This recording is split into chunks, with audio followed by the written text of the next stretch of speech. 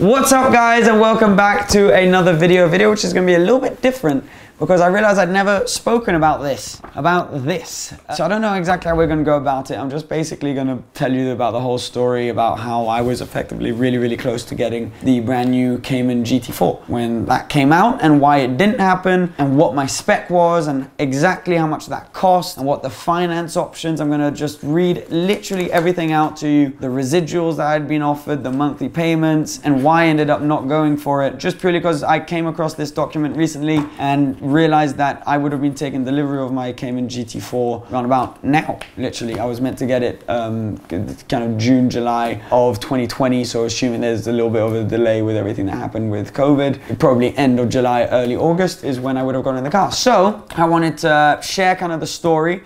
Basically, I've always been a huge Porsche fan, specifically the GT products of Porsche, and I loved the Cayman GT4 when it came out. I experienced it first with Shmi, and actually what's kind of cool is I've just driven one again, and that video is going to be out on Friday, me trying out the original Cayman GT4, testing it, and kind of my reaction to that. I have not yet driven the new one, but when they announced the new one, I was super excited for it. Not only because it was, it is, I'm sure it is, and I thought, this is going to be a great car. It was manual. It had the naturally aspirated engine, and I was really excited about it. And also because I try as much as I can be, just purely because I can't afford to buy cars that are depreciating like crazy, to be careful when buying a car, especially quite an expensive car like this. It will be a car that will hold its value quite well, and the last Cayman GT4s held their value quite well. Great car to drive, and so I thought, this kind of ticks all the boxes for me. It was within budget of what I was looking for back then. This was kind of end of last summer.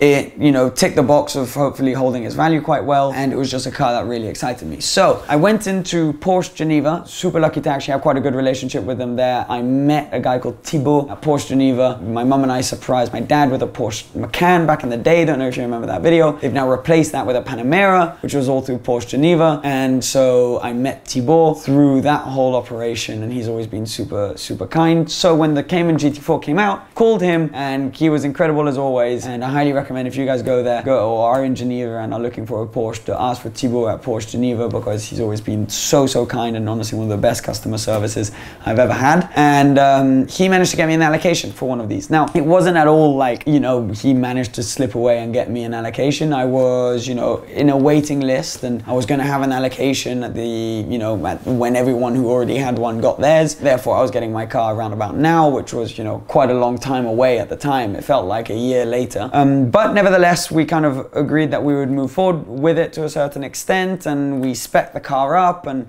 had kind of the whole order ready, and that's what I've got in my hands now, and I'm going to run through with you guys. So cover letter here, I haven't seen this in ages, so we're kind of going to go through a trip down memory lane. A Porsche comes with all the qualities you expect and value for short and long distances. Isn't that lovely? So, Porsche Cayman GT4. What's this? First page. Oof. Okay, we get straight into it with a large number. So this gives you all the final pricing. So 2020 car, model year, 6-speed manual transmission with dual mass flywheel, 420 horsepower, and I had ordered mine in black with a black leather and Alcantara interior. Now the car, we're going to be talking in Swiss francs here, which is a little less powerful than the euro and quite a bit less powerful than the pound. Now the car started at 127,200 Swiss francs, which is probably, you're talking about 95,000 pounds, 90,000 pounds. And my end spec cost, this is taxes included, 150,100 Swiss francs. Now I actually got a deduction of 9,640 Swiss francs, which brought my final price to 141,000 Swiss francs. Once you've got the additional costs and charges, which were 540. You following? So basically, the car was going to cost me 141 Swiss francs. It's written right there. So, how do we get to that price? What was the spec? And blah, de blah, de blah. Well then, I wanted to have on this car a simple resellable spec because I wanted to put quite a few miles on it. You'll see actually later in the finance documents, we'd planned on around 10,000 kilometers a year. So I wanted to drive it a fair amount, but I wanted it to be a simple, elegant spec, which I could still kind of, wrap over, and I wasn't too limited with a crazy interior, so I could still kind of have fun with that. So black paint, I got a free paint color because the Porsche, honestly, the Porsche black that comes standard is really nice. Now, because it is a GT4, you get quite a few options kind of already included in the car. Then black leather interior seats in Alcantara, conjunction between the two, that's 2,140 Swiss francs. So that was quite a pricey option. It also comes with, so when you order a car in Switzerland, there's the Porsche Swiss package, which amounts to 8,330 Swiss francs. And that includes things like the Sport Chrono package, communication management, automatically dimming mirrors, cruise control, park assist in the rear with the reversing camera, 2-zone automatic climate control, digital radio, navigation, all this kind of stuff. So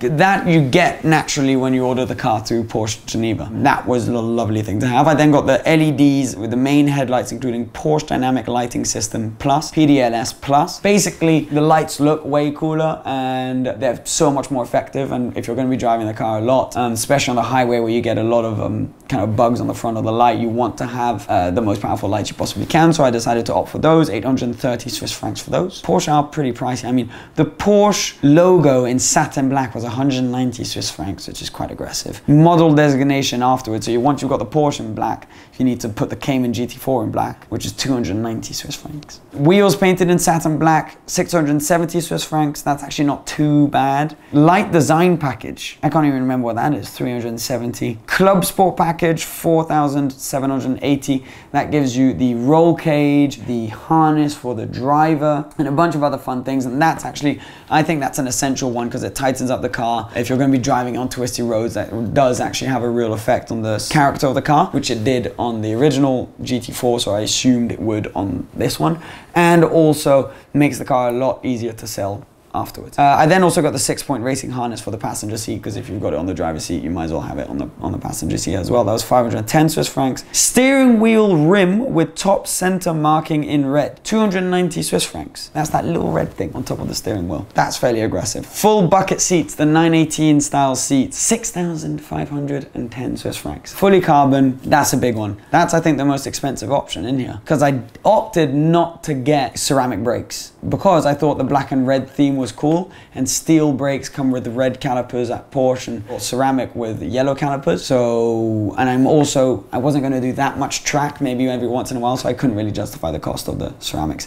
And also on track, often the feel of the steel ones is quite a lot nicer, so couldn't justify the price of that, didn't get those, so the bucket seats are the most expensive. Smoking package, 70 Swiss francs, that's actually convenient. I do not smoke. I think like a lot of teenagers made the stupid decision of giving it a go for a little bit, but have no longer smoke. But the reason I got the smoking package was actually because you get like a little ashtray, and you can take the ashtray out, and it's quite a good place to like put your keys and stuff in Porsches, whereas if you don't get the smoking package, it's just covered over and it's wasted space. So it's actually kind of a good idea to get the smoking package even if you don't smoke, because it gives you an extra little storage cubby hole. Floor mats, 130. Why they don't come standard, I have no idea. Fire extinguisher, it's just kind of cool, isn't it? 190. Instrument dials and guards red, 600 to go with the red theme. Sport Chrono stopwatch, instrument dials, guards red as well, 420. That seems a bit aggressive, to be honest. Seat belts and guards red, 340. Stitching in contrasting color, 1,440.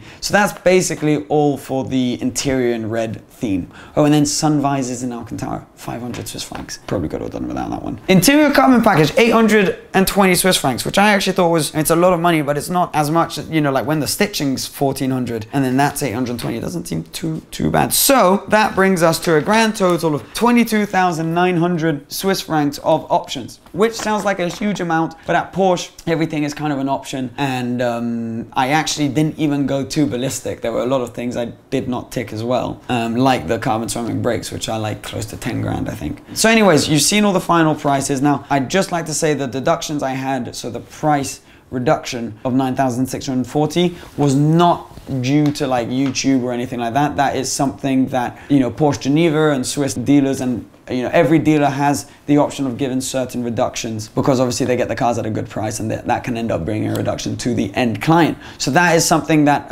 anyone can get as well. So I was paying complete normal price for the car. There wasn't any YouTuber friendly price, which I think a lot of people think we often get, which to be honest does happen quite a bit, but usually not on new cars like this. Okay, so here's photos. I don't know if you guys have already seen the photos or not, but I think it looked really cool. Look, it was kind of a funky looking spec. spec, all black with the red, and the interior is what really made it for me. And it kind of didn't shut any doors in terms of modifications I would want to do afterwards, and was a pretty particular spec. So I was really happy with it.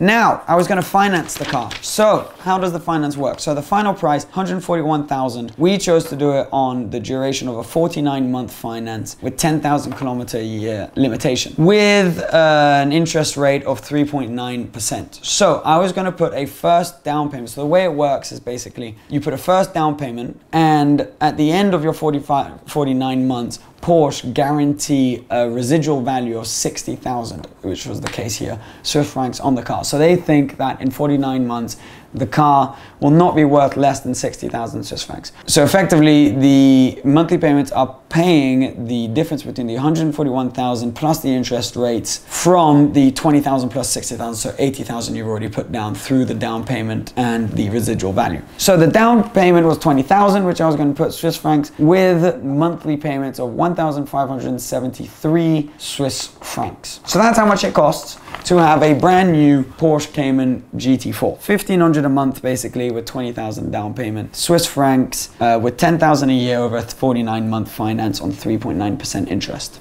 Voila! That is all the information on the car. I was this close to getting it, and in the end, what kind of drew me away from it was the fact that I thought they were going to make too many, and I saw one and heard one, and whilst I love the car, I wasn't overwhelmed, and I thought the price was just a little bit too high. 140,000 Swiss francs, you know, that's over 100,000 pounds basically. It just didn't quite sit right with me. And, you know, I'd spoken to so many people who had gotten allocations. It didn't seem too hard to get allocations, so I figured they're making a lot of these cars. So I didn't see the residuals being too good. I didn't think it was going to hold too well its value, and you know, we have yet to see. The car would basically have been arriving now, so it would have been more relevant what the prices are in 2 years. So the jury's still out on whether it was a good decision or not to take the car. My gut feeling was I'm going to lose, you know, value on this car, and at this price there's a lot of other interesting options. So by adding, you know, not a huge amount more, I ended up opting for the 430 Scuderia, which I felt would hold its value better and gave me more of a raw experience and more of what I was looking for. So there we go.